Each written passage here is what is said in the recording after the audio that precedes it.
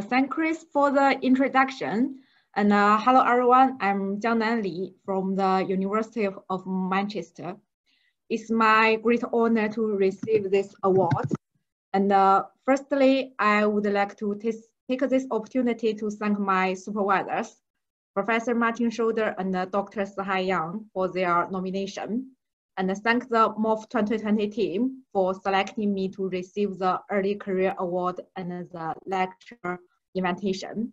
So my research is on gas separation by MOF materials, including the removal of air pollutants and the energy gas purification.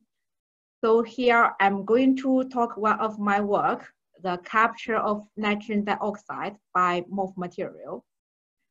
So it's maybe a little spoiler of Professor Martin Schroeder's talk, which will be given tomorrow. But don't worry, I'm sure he has very more exciting stories for you. So let's start. Why nitrogen dioxide? So when it comes to the nitrogen dioxide, the most improved things comes to our mind is air pollution. I believe all of you are familiar with the air pollution, and many of you may live in polluted air.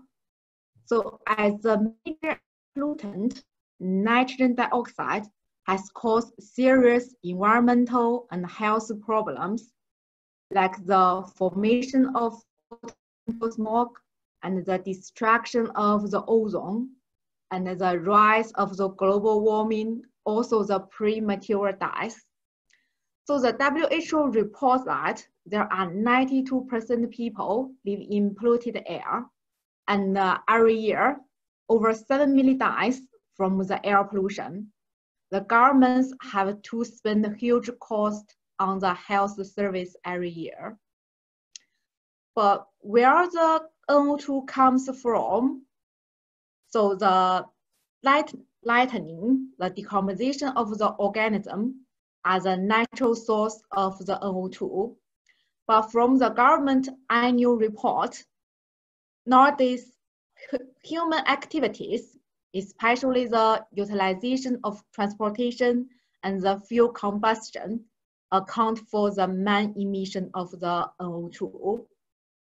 So to improve the environment and to improve the human health, the removal of the NO2 from exhaust gas is necessary. As you may know, nowadays, actually the most mature technology for DeNOx is selective catalytic reduction with ammonia. So to some extent, this SCR can effectively convert NOx to nitrogen and water, but there are some problems. For example, the toxic gas ammonia and the high temperatures are necessary for this reaction, so which is not friendly to the energy and to the operation. Also, you may hear from the news, due to the high rise in catalytic converter being stolen from cars, so the precious metal catalyst becomes the insurance nightmare of the car owners. Besides that, the NO2 emission from the post-SCR is still much higher than the WHO release guideline and still quite harmful to the human health. So we need to develop new materials, technologies, and techniques to completely remove trace NO2 from the exhaust gas. And to effectively remove NO2, the techniques should be able to selectively capture NO2 from the exhaust gas. Also, due to the high corrosive and reactive nature of NO2, a long-term stability against NO2 is required for the sustainable development of the materials. Besides that, ideally, the system should be able to convert the captured NO2 into profitable chemicals. So these requirements actually fulfill an ideal O2 capture system requirement, and it raises the challenges for the capture medium, where the system reversibility and the material regeneration are required. In principle, the capture of gases by phase adsorption within porous material is a promising approach that can fulfill these requirements. But the reactive and oxidative nature of NO2 have a bit of many traditional porous material, like the silica, carbon, zeolite, and even many organic porous material cannot survive in the atmosphere of NO2. So till now, no fully reversible to adsorption NO2 was reported in these materials, which is very discouraging. But only if we never give up. And I believe most of you are familiar with the mental organic frameworks. So as an emerging porous material, MOFs have been applied to various gas adsorption and separation due to their poor tunability, high porosity, and a huge surface area. From 2010, the researchers have tried to capture NO2 by MOF material, but not much progress has been achieved still due to the highly reactive nature of NO2. So actually, encouragingly, the first example of reversible MOF, of reversible NO2 adsorption in MOF, MF300 aluminum, was reported in 2018. And this MOF displayed extremely high uptake at ambient conditions. And I believe this work encouraged us to develop more promising materials, and it paved the way for the development of future capture and conversion technologies. But if you watch carefully in the adsorption figure, you can see that actually the adsorption, the NO2 adsorption at the low pressure is quite low. I know it's a little bit difficult to tell from the adsorption figure. So I have to say the author is quite clever and good at the figure drawing. But considering the extremely low concentration of NO2 in exhaust gas, actually the material hardly play a big role under practical conditions. So to capture NO2 from exhaust gas, we need to improve its uptake at a low pressure. And normally, the introduction of open metal site can effectively improve the gas uptake, especially under low pressure. But the strong interaction between NO2 and the open metal site often destroys the integrity of frameworks. So although the introduction of open metal site is widely applied to various gases uptake, it does not work well for the NO2 capture.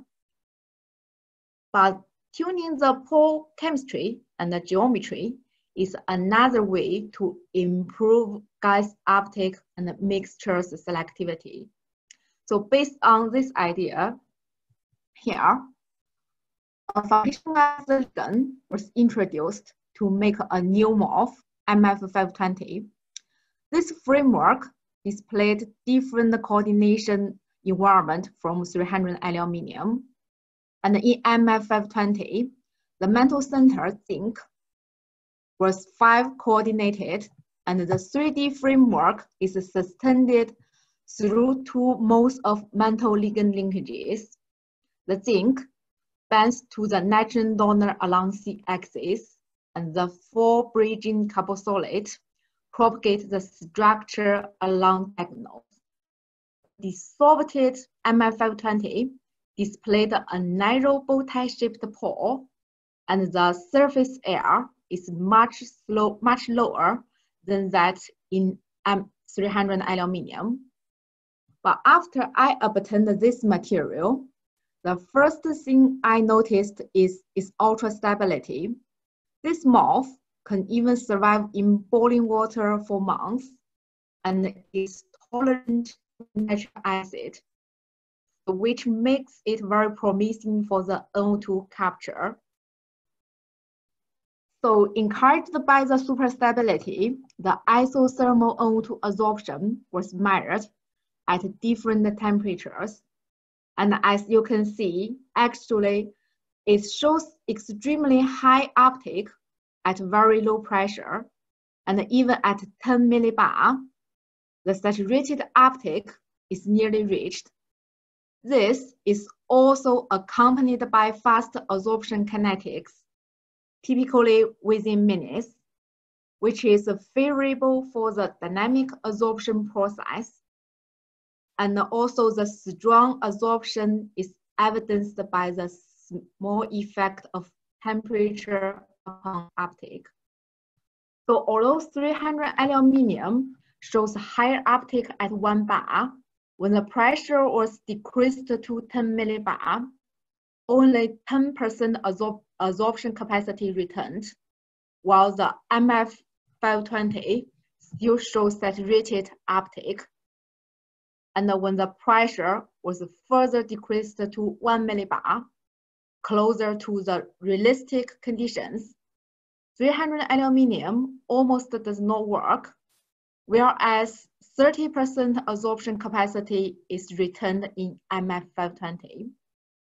So that's compared with the 300 aluminum, MF520 seems more promising for the practical applications.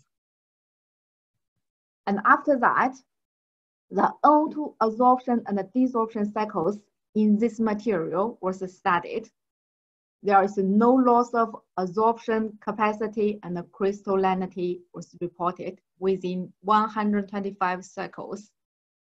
So the cycling experiment demonstrated the excellent long-term stability against O2 of this material, which meets the first requirement of an ideal O2 capture system. But to effectively remove O2 from exhaust gas, we still need a high selectivity towards O2. So next, I compared the uptake of other gases containing in exhaust gas, and we found that this material shows preferential absorption of O2, and it becomes particularly obvious at low pressure and high temperature, where the uptake of all other gases are traced, while the O2 is still very high. Also, the calculated Alex selectivity suggests that for different gas mixtures, it displayed the promising removal capacity of O2. So to evaluate the separation capacity, dynamic breakthrough experiments were carried out, and the various gas mixtures containing 2,500 ppm O2 was flowed through a MF520 packed column. Nice separations were achieved under various conditions, including the dry and the wet gas mixtures and the presence of competitive gas, CO2, and even SO2, which confirmed the great separation capacity of MF520. And at the end of the column, we found that the concentration of O2 was reduced to less than 100 ppb, which is much lower than that in post-SCR reaction, and the release fulfills the WHO guidelines. So the ultra stability and the preferential O2 absorption demonstrate that MF520 is a great O2 capture medium. But these are not enough to be an ideal O2 capture system. As I mentioned before, an effective conversion is required to turn trash to treasure and to avoid the secondary pollution. So here, we raised a capture and conversion system. In this system, the exhaust gas comes through the material packed column, and at the end of the column, the clean air is obtained. So after this material is saturated with O2, it was washed by water and air, where the quantitative nitric acid is obtained. And after this material is regenerated by the, after this material is regenerated under heating and vacuum, it can go to the next cycle. And this cycle in our study was repeated for 10 times to evaluate the reusability of the material. So encouragingly, no loss of conversion percentage and the material crystallinity were found. So all of this study, after all of this study, I believe I can say we nearly come to an ideal O2 capture system. And also the optimal adsorption and separation behavior encouraged us to dig out the possible mechanism, which may be instructive to the development of more promising materials. So here, a series of characterizations were carried out. And interestingly, from the in situ XRD, we found that all the captured O2 were dimerized to N2O4 in the pore, and the pore geometry is precisely suitable to one N2O4 molecule. Also, 24-fold host gas interactions, including the hydrogen bonds and 8 dipole interaction between the captured N2O4 and the framework, were identified. So that's different from the observed 1D NO2 and N2O4 chains in MF300 aluminum. The precise pore geometry and the weak interactions work like enzymology, which lead to the excellent adsorption, reversibility, selectivity, and stability. So beyond that, the multifold host gas interaction were further demonstrated by the INS spectra. Here are 6 major changes resulting from the direct interaction between the adsorbed N2O4 and the soft CH groups were observed, which is consistent with what we observed in the crystallography study.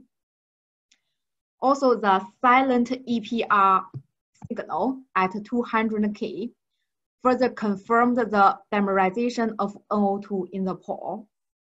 Additionally, from the variable temperature EPR experiment, the monomer was observed during the release of NO2, and the thermodynamic analysis on EPR study revealed that the major driving force for the dimerization is acyclic. So till now, we know the pore geometry and the intermolecular interactions are key factors of the optimal O2 capture. So in this study, I would like to say MF520 satisfy an ideal O2 capture system requirement. And by tuning pore geometry and chemistry, we can successfully get an optimal O2 capture medium. So I do hope this study can inspire you at some point, and the MF520 can contribute itself to improve the environment issue. Also, more promising material for DeNOx can be developed. So finally, I would like to thank Sahai and Martin for their great supervision, and thank my colleagues, collaborators for their great help on this study. And thanks the National Labs, Oak Ridge, and ARS for the access of the facilities. Also thanks the University of Manchester, CSC, and the EPSRC for their funding support. Finally, I also would like to thank the MOF 2020 team for their great effort on the conference organization.